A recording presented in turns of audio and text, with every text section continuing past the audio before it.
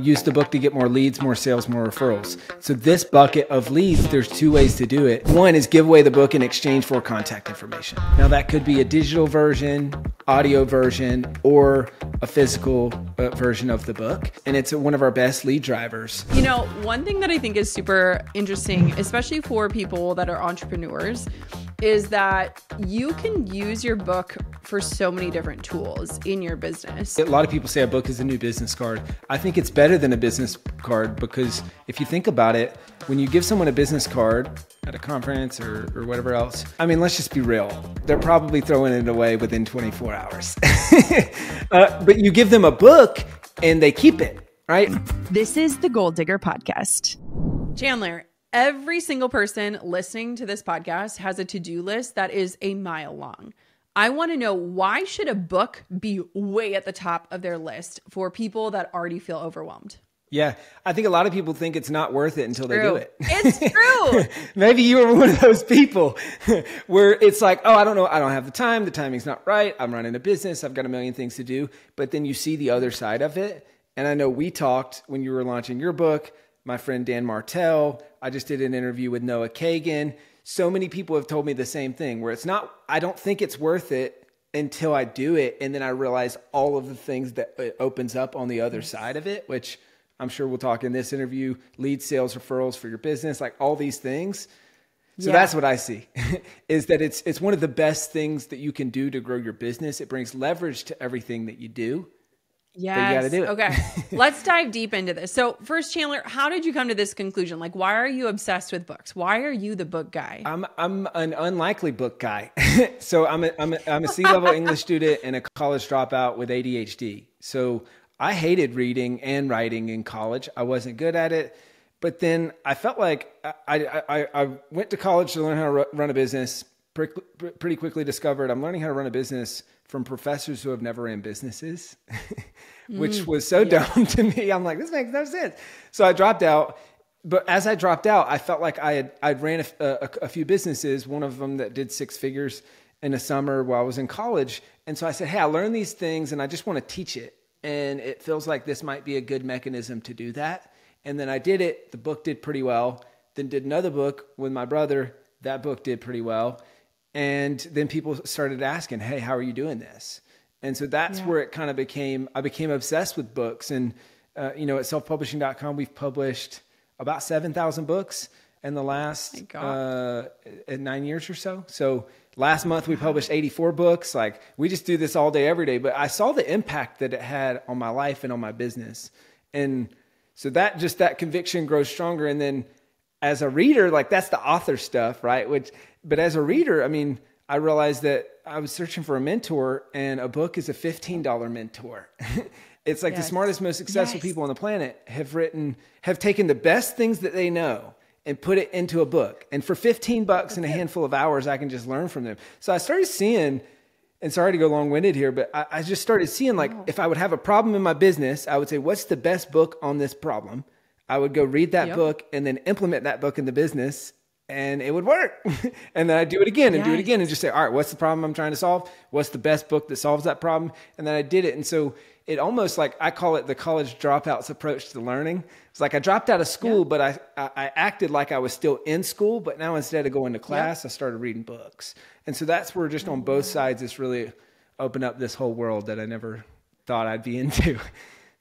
Oh my gosh. I mean, I can attest as an author that, like, authors put their best stuff in their books, because if you think about this digital era that we live in, everything has such impermanence. You can delete a post, you can edit a caption, all these things. And for so many of us, a book is like the first tangible thing that you're like, 10 years from now, this is going to be printed as is. Yes. And so I totally agree with you that, like, we are really distilling down, and, like, it is fully formed thoughts, strategies, beliefs written into these books. And it feels like our most important work, because, to the point, if you are going to write a book, it has to be important to you. Like, the message has to matter. And so I love that you bring that up, because I agree. When now being on the other side, like, people spend so much time, money, and energy making their book the most important thing that they've done. And that's why on the other side of it, they're like, I can't imagine having not done this. Oh yeah. And I'll maybe flip the table on your side. What's been the craziest thing for you since you've published? Like, was there a crazy thing that opened up, or like thing that you thought was like, hey, I didn't really expect this, but this has been really rewarding? You know, it's interesting, Chandler, because the other day I was at the trampoline park with my kids and we were leaving, and a woman came up to me and said, I don't want to bother you, but I just want to tell you I loved your book. And when I meet readers, it feels like a whole different depth of connection than just followers. And I feel like it's because my book, again, is like the culmination of my stories and stuff, but it's really like this manifesto of what I believe about life and what I want women to believe for their lives. And so I feel like my readers are like in a higher bracket in that depth and connection and community and access to me because they spent so much focused time with me inside of the pages of my books. And so it really does unlock next level of what you want people to know about you or how you do business or life or whatever it is. And so it's like when somebody tells me they read my book, to me, like I just want to hug them because it means a lot that they spend that time with me, but that they also know me at that level. Yeah. And know you as that person, right? That was one of the weird things for me. I'd published multiple books, but it feels when this happened, but it feels like when it happens locally in your community, it's just different, right? And I was looking at houses and I had my realtor introduce me, or the person I was looking at their house, they're like, oh, this is Chandler. He's an author.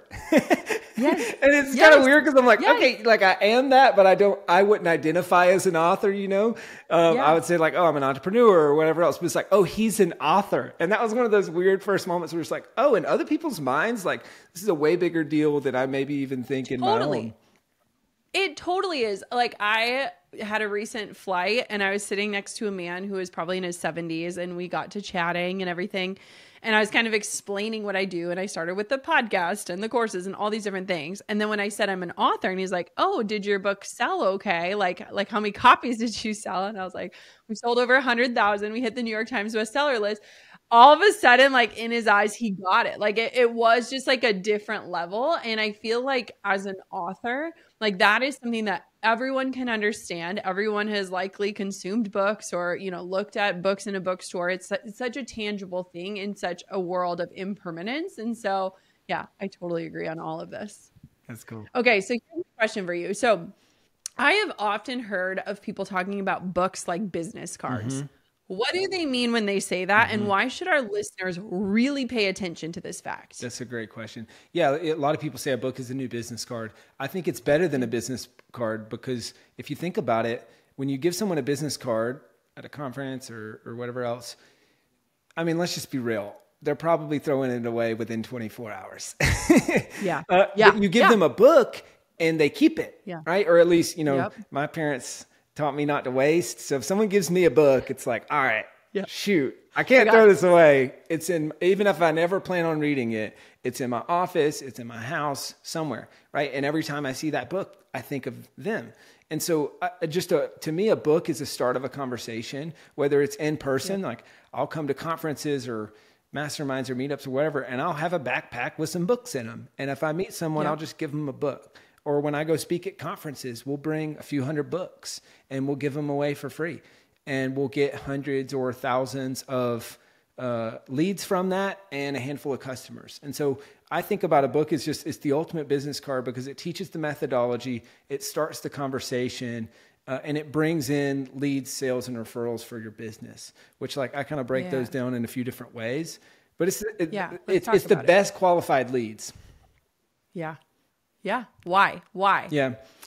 I think the why is, and now some people are a little bit short-sighted where they're like, oh, this is just a business card. Let me just have a 20-page PDF that's a sales brochure that adds no value, which that's not my approach. My approach is, give away all your best stuff for free and people will pay you to tell it to them again, right? It's let's say someone's listening right now and they've got a course or a coaching program or something like that. You've already written the book. You just didn't know it yet. Right? It might be in video format currently, but you've got a methodology or a process that you're walking people through.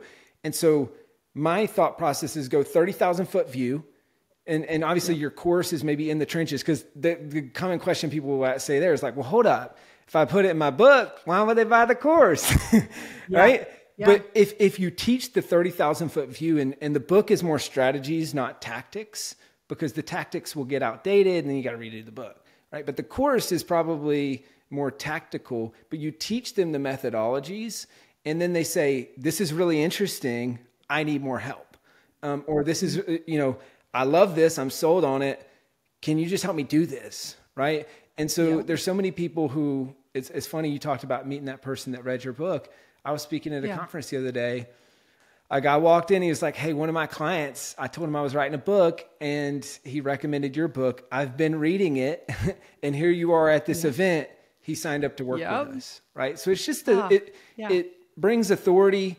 You've probably heard this, but the root word of authority is author. You can't spell the word authority without the word author, right? And so in the mind of your prospects and customers, you become an authority, just like that guy on the plane with you that was like, oh, shoot, author, New York Times bestselling author. Like, what's your name? Okay. Oh, I love that. One thing that I think is super interesting, especially for people that are entrepreneurs, is that you can use your book for so many different tools in your business. So Chandler, you were kind of referencing the long game here. And one thing I think is so beautiful is in a world where algorithms are shifting day by day, strategies, tactics, like everything is always kind of up in the air. Mm-hmm. A book kind of roots you, right? Like it gives you roots. And I think that it's super powerful for a couple different reasons. So one, you can be really strategic and have different call to actions inside of your book where you're collecting leads. So you're actually gaining access to get in touch with readers. Someone who's incredible at this is James Clear. Like that guy is growing his email list by thousands and thousands and thousands of subscribers every single week through his book, Atomic Habits. Like he is like the machine at this.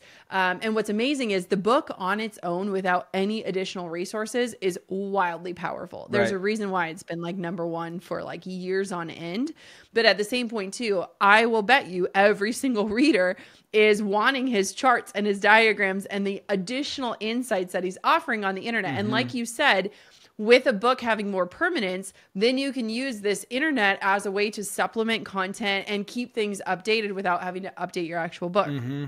The second thing that I want to talk about with you, actually, hold on, Matt, you can edit this part out, but Chandler, let's start there and just kind of dive a little bit deeper into that, because I think a lot of people don't necessarily think about a book as like a lead generator or a way to actually like get people into their business. So let's start with that. Yeah. And so that goes back to the 3 buckets, right?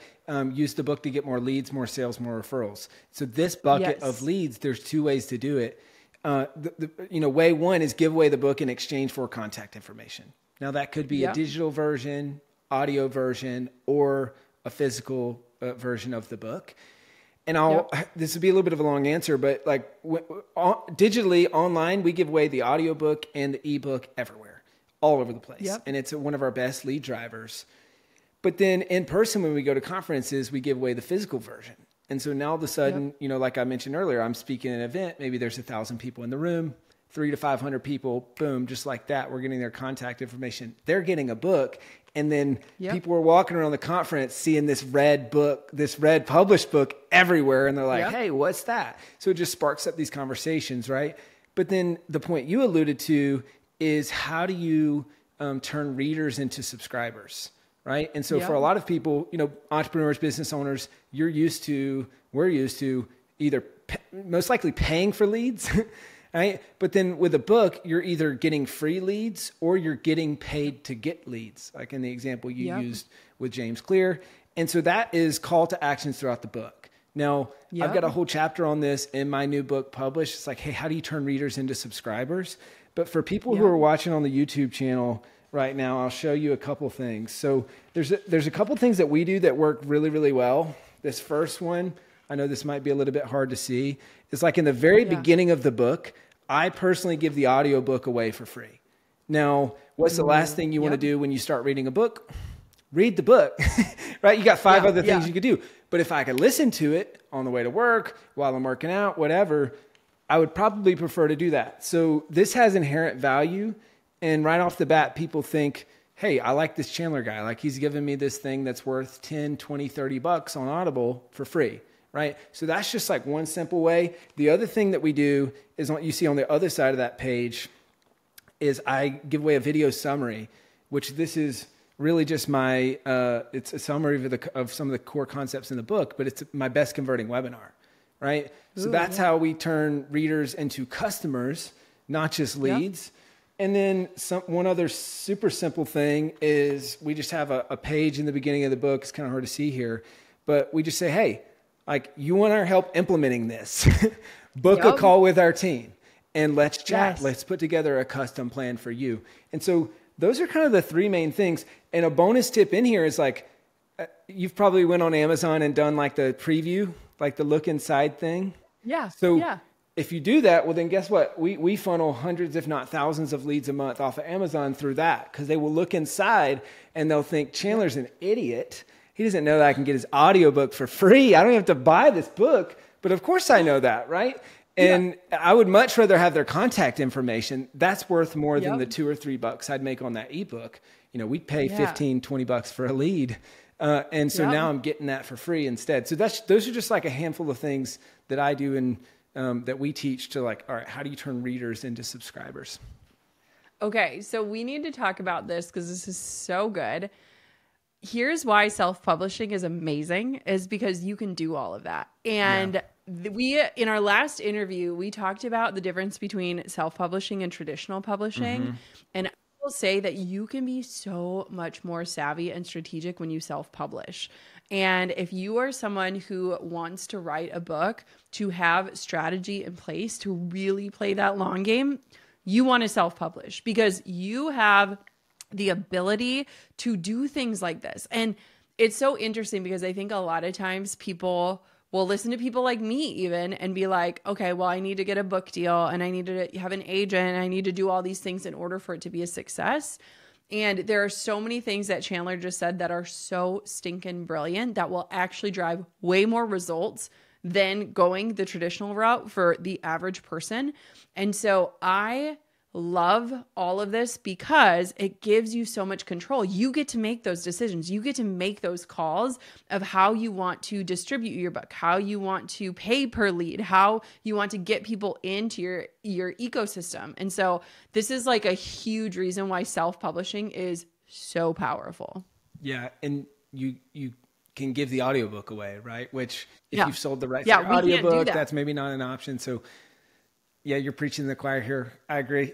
Yes, I know. Well, and I love this because I just think it's so powerful in that you just have total control. There's so much benefit here if you're looking at. Now, the second thing that I think is super powerful about a book, and we touched on it, but through a different lens, and so I'm going to kind of pivot that lens, is that when you have a book and somebody reads it, you are putting them in the position of qualifying themselves to subscribe to your strategy, to your lifestyle, to like whatever your book is about, right? Like you are poising them in this position of saying like, here is everything. Does this resonate with you? And I think nowadays, especially in the climate that we're in, people feel like selling has to be like predatory and like so hardcore. And we have to qualify people and we have to go after people and all of these different marketing tactics that really don't resonate, especially resonating among a more feminine audience. And so what's so beautiful about a book is that you get to put it all out there, but you get to poise the reader in this position of being like, oh my gosh, I do want to learn more. So let's talk a little bit about that side of it. Yeah, it's a great question. And so I would go back to those three buckets, lead, sales, and referrals. And I would put this in the sales bucket. But it's not, to your point, it's not sales the way that most people think of it. It's sales by adding value first. And so that's the way I look at sales, and not even just me. I mean, that's the best way to do sales. It's the rule of reciprocity, right? You add value. And so if you imagine like someone reads the book, they think, wow, if this was this helpful, I wonder what it's like to work with Chandler. I wonder what it's like to work with Jenna. Like, let me see what else she's got that I might be able to, that I might be able to work with her. And so that's where it goes back to the, hey, give away all of your best stuff for free. Put it in the hands of your best prospects, and they will become your best prospects. Like my sales team is like, hey, if people have bought the book, listened to the audiobook, or subscribed to the podcast, Like those are the 3 lead sources that are like, hey, give us those calls all day long because those people are bought into the methodology. There's credibility and authority in who we are and what we do, and they want to work with us. And so that, I would just say, like on the sales bucket, like integrate the book into, most people have some sort of sales funnel or sales process. We put the book everywhere. So it's like, hey, if you register for this webinar, like we'll give you a free copy of the book if you show up. Right. Or maybe you do it as a show up rate thing where it's like, hey, if you show up and stay all the way to the end of this webinar, we'll give you a digital copy and an audiobook. Right. So there's just like all these little things that you can do to just grease the wheels of your sales process in a way that adds more value, builds more authority, and ultimately leads in more customers. Oh my gosh, this is so good. Okay. So I'm already anticipating the next question someone's going to ask, and I'm going to frame it a little bit. So I was recently at a mastermind. There's one woman there who had a book deal. So she was going the traditional route. She was like, I just like cannot make time to write this book. Like everything feels more important. Like I have children, all these different things. And it was so fascinating to me because like I was someone who literally wrote my book in like 20-minute increments. So I wasn't waking up at 4 a.m. and lighting a candle and like putting Zen music on. I was putting my kids to bed and writing my book while my husband cooked HelloFresh in the kitchen next to me. And then there are certain people that like go to a cabin in the woods for a writing retreat. So can you give us, like, if somebody is listening to this and they're like, okay, I think I want to write a book, but like, I literally don't even know, 1, how to make the time, and 2, like how to structure that time. Where do we begin? Yeah, it's a great question. And I know we've got a training that we're doing together that I'll kind of walk through that process of how to get started. I would say, I mean, to your point, there's kind of the tortoise and the hare approach, which some people were like, hey, I'm locking myself in a cabin for a week. And I just want to make as much progress as I can. I had one guy on my podcast, or one lady on my podcast, who she went on a cruise but never left her room and wrote her book. What?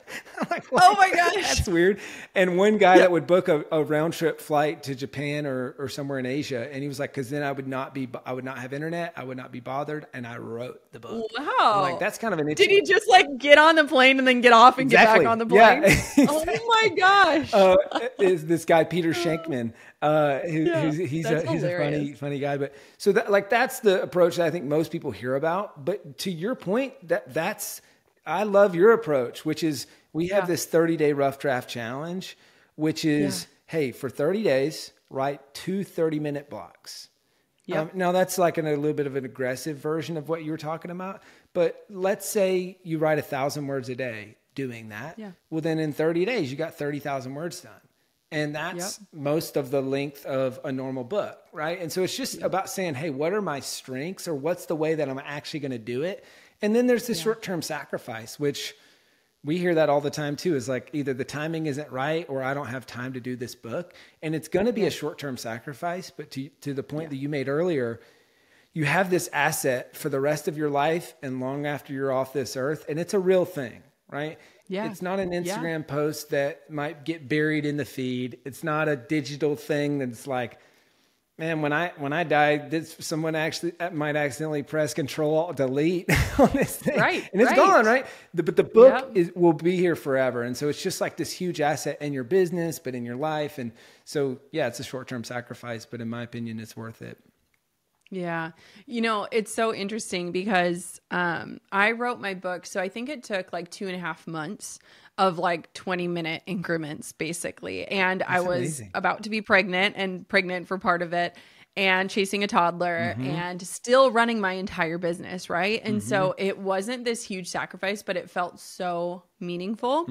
And so it's so interesting. What do you think is like the number one mistake that people make when they decide to write a book, especially if they're going to self-publish it? Like, what should people avoid? I think the big mistake people make is they don't start. And so they don't think that they can do it. And then after that, so like, let's assume that they start, they either try to write multiple books at one time, or they just try to chase a bunch of different rabbits. And we found, obviously, I mean, thousands and thousands of books that we've published. And there's this demarcation line on the rough draft. And Yep. after I say this, it's like, well, duh, Chandler, this is not like a revolutionary fact. But that rough draft is the point where if people don't finish the rough draft, they never finish. But if they do, it's almost like this big enough milestone where they start to see the light at the end of the tunnel. And it goes from this theoretical thing to, oh, shoot, this is actually happening. And so that's what we recommend for people when we're coaching people. We keep them just laser focused. Like if it ain't the rough draft, it doesn't matter. That's it. That's the only, the title doesn't matter. The book cover doesn't matter. Your marketing plan doesn't matter yet. It's the rough draft, the rough draft. And so if someone's thinking about doing this, I'd say laser focus on that rough draft and just get that done. And then you can figure out the rest from there. I mean, it's so funny because when I think back, like, most people know this, but like I did everything in reverse intentionally because I want to be creative and I don't want to have time constraints or money involved in my creativity.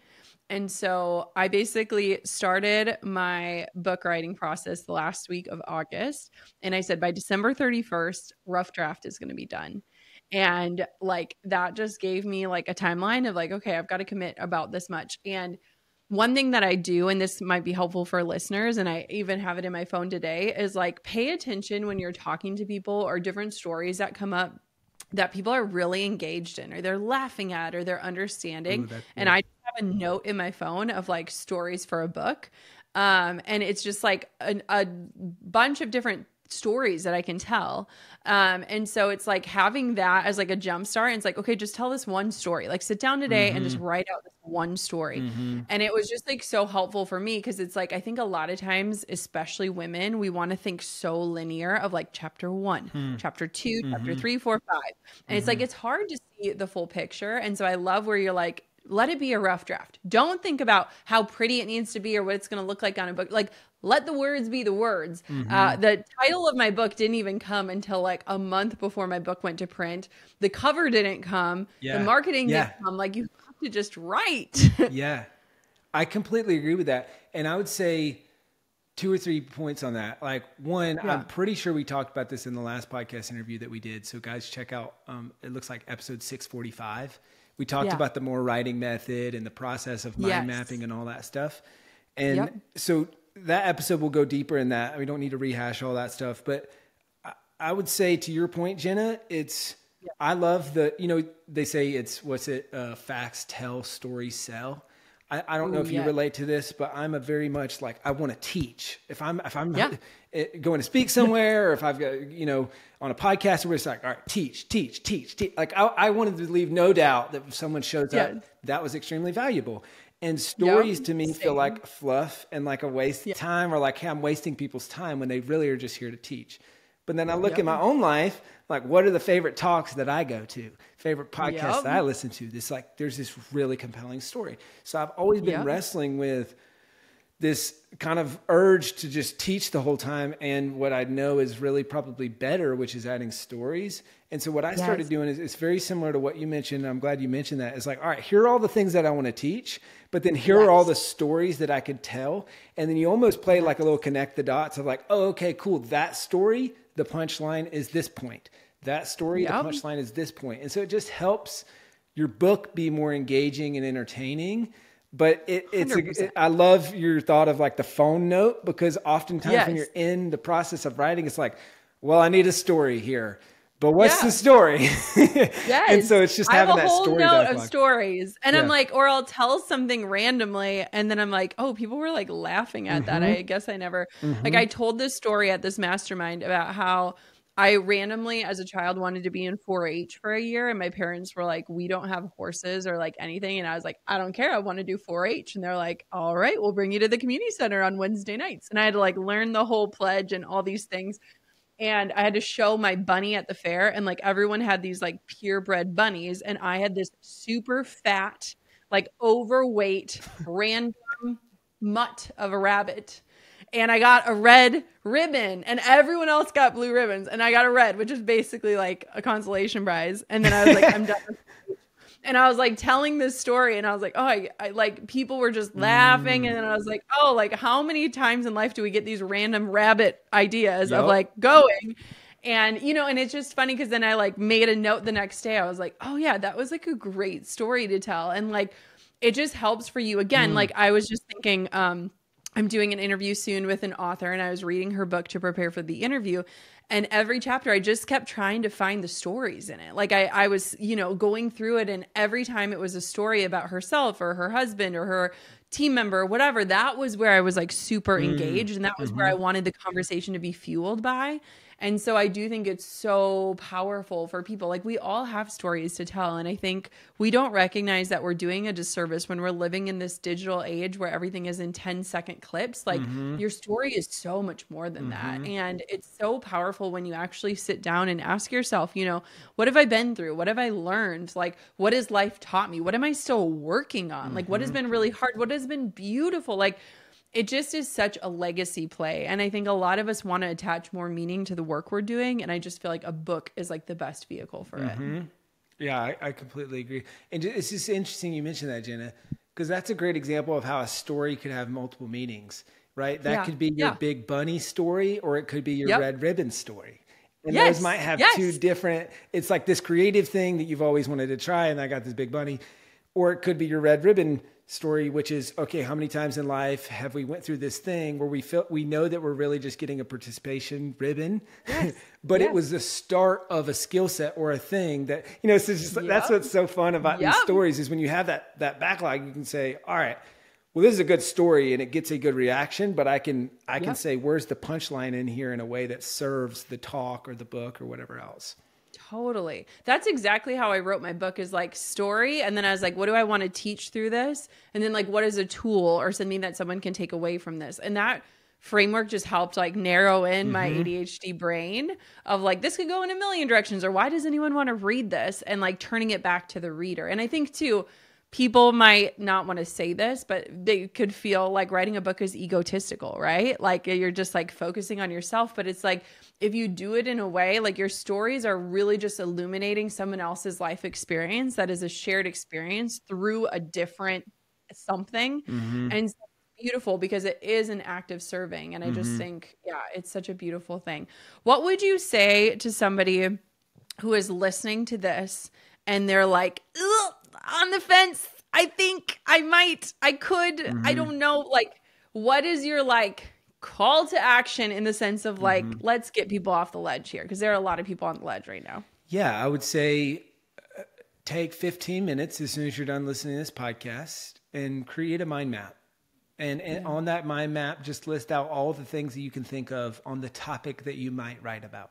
So stories that you have, lessons that you've learned, books that you've read, ideas that you have, anything that you can think of on that topic, and just do that. And what you might see, and we'll build on this in the training that we're doing together, is like, I'll walk people through that exercise and then we'll say, hey, how do you turn this into a plan? But what you probably will see is that you've got a whole lot more that you can write about than you think, but it's just that first process of getting it. I call this the more writing method. MORE is an acronym, and the M stands for mind map. So that first step is just getting ideas on the page. And I think for a lot of people, that'll turn the lights on. Yeah, I love that. I know. I feel like it just takes like one act of courage. For me, it was opening up a Google Doc and titling it, I am writing a book. Not I'm going to, but I am writing a book. That was literally the title of the Google Doc. I love that. And so it's just from going from that going to am and really pivoting in that way.